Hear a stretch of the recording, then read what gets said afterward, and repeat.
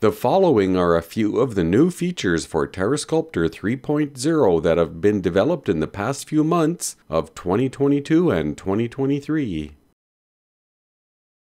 The maximum height map and mask dimensions in TerreSculptor have been increased to a massive 1 million by 1 million pixels. A computer with 128 gigabytes of memory can do up to 185,000 by 185,000 maximum resolution. A computer with 1 terabyte of memory can do up to 524,000 by 524,000 maximum resolution. The software's internal code maximums are 2 billion by 2 billion in size, which requires 18 exabytes of memory.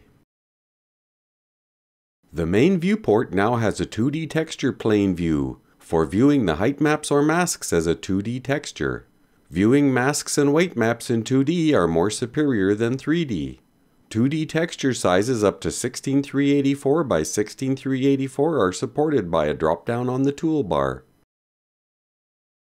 The devices that use a cropped 3D 1-to-1 preview, such as blur, smooth, and the erosion devices, now support panning of the cropped region.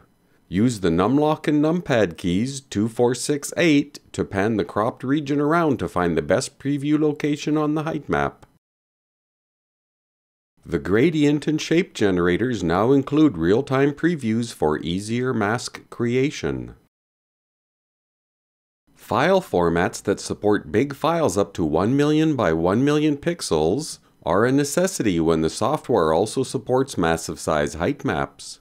The integration of BigTIFF and also the upcoming BigPNG and BigEXR are extending the sizes of image files that can be read and written.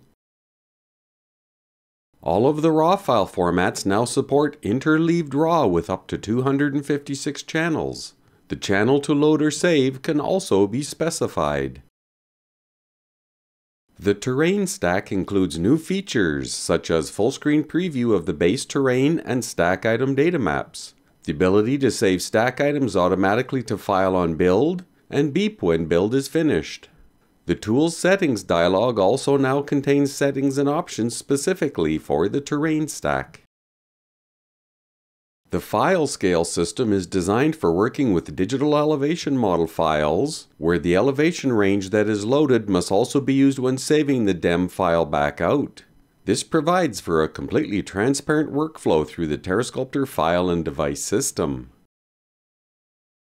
The new TileEX creator can tile height maps up to the full 1 million by 1 million dimensions.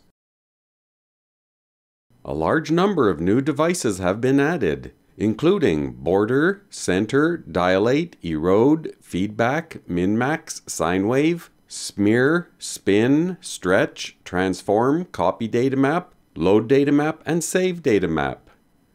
This brings the total number of devices that can be executed in immediate mode and on the terrain stack to 112 devices.